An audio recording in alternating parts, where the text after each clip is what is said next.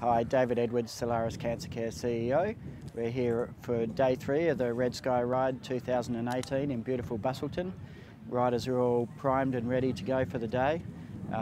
Proud to say that we've hit over 200,000 in our fundraising so far, and we're encouraging you to keep going and put some more money in the tin.